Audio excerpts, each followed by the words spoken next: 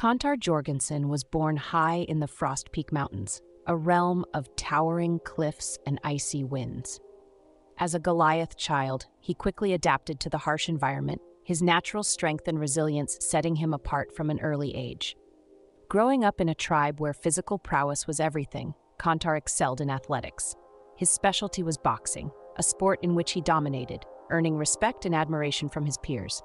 His overconfidence was both his greatest strength and his most glaring weakness, for it often led him to underestimate the dangers of the world. Driven by his athletic success, Kontar signed up as a caravan guard, believing that his strength would be sufficient to keep any danger at bay.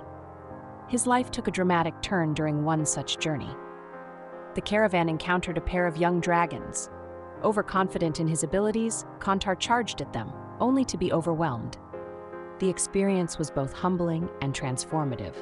The dragons battered him within an inch of his life, but rather than breaking his spirit, the encounter awakened something primal within him, a connection to the giant blood that flowed through his veins.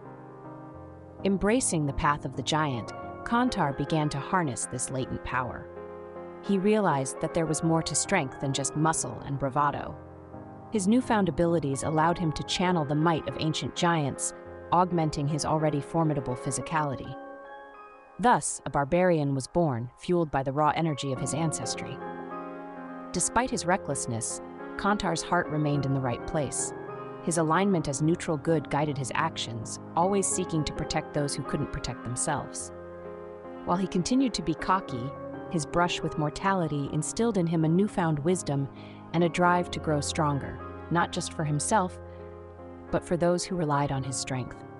Fluent in Common and Elven, Kontar sought out new challenges and allies, ready to face whatever the world threw at him.